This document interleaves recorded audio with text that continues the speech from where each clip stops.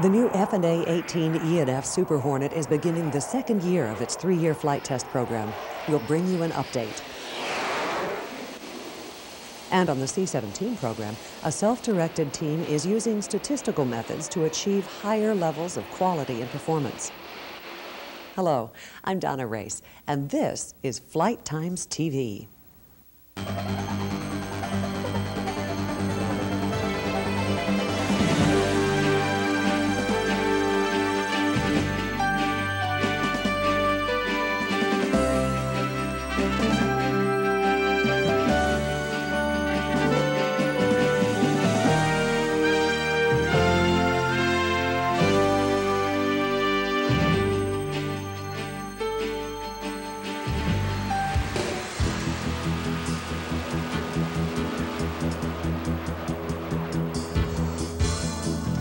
In mid-January, the Navy's newest tactical fighter earned its sea legs. The A-18 E&F Super Hornet successfully completed sea trials aboard the USS Stennis. Carrier suitability tests represented a critical milestone in the airplane's 3-year test program, being conducted here at Patuxent River Naval Air Station in Maryland. About 430 people, 300 of them from McDonnell Douglas, are working here along with the Navy and representatives from Northrop Grumman and General Electric. And even though the Super Hornet is a derivative of its F-18 predecessors, the test program is a rigorous and thorough one. Pete Pilcher is McDonnell Douglas Flight Test Director. To us, it's a brand new airplane. You know, we have to essentially test all the same things that we did for the ABCD.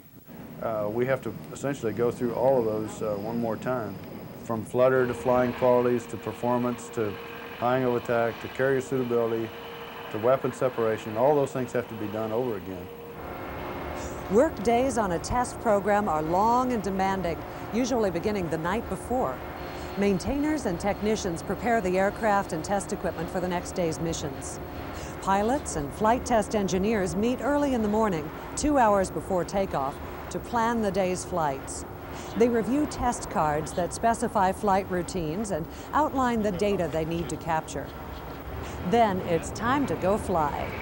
With the delivery of aircraft E-3 in February, all 7 test planes are now in the program, each one assigned a specific mission. One aircraft will conduct speed and flutter tests. Another will test G-forces and air loads. Others will conduct propulsion, high angle of attack, weapon separation, or avionics tests. Every airplane is packed with wiring and sensors to capture real-time data on how it performs. That data will either verify predicted performance or detect problems that need a fix. We have instrumentation systems in each one of the airplanes, and the instrumentation systems are really small avionics systems within themselves. They have the capability to record information that stays on the airplane. They also have the capability to take information and transmit it to the ground. For each system or subsystem in the airplane, the designer will have predicted, for instance, what the loads might be, and will have designed his piece of the structure to those loads. So we compare the information that we gather. We show that these loads, for instance, are below the design requirement that the engineer had.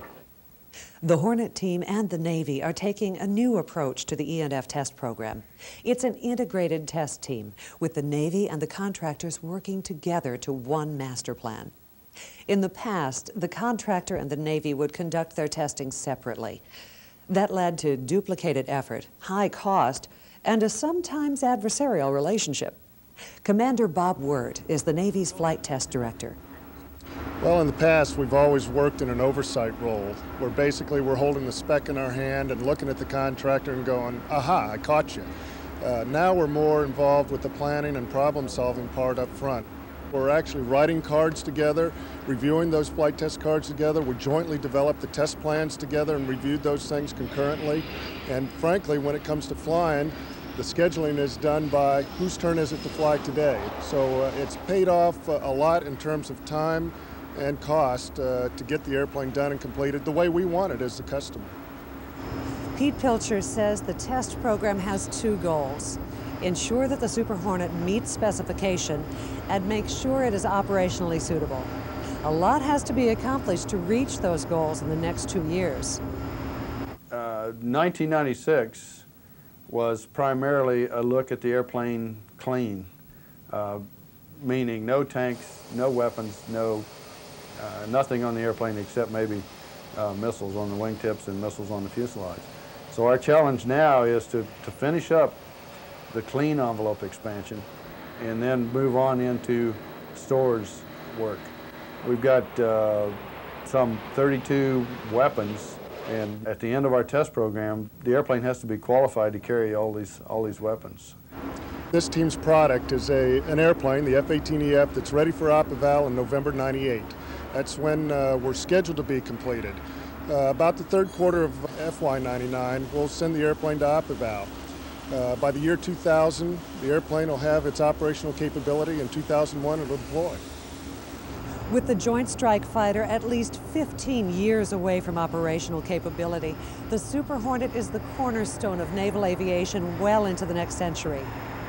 The Navy plans to buy 1,000 of them through 2015.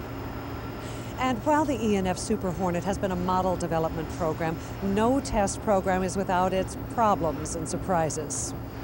Have there been surprises? Yes, and that's why we're here. We're in the test business to find out the things that don't quite work as we expected. We test, and if there are problems, we analyze the problems, and then we come up with a solution, a fix, and then we go back and test again. So that's what the test business is all about.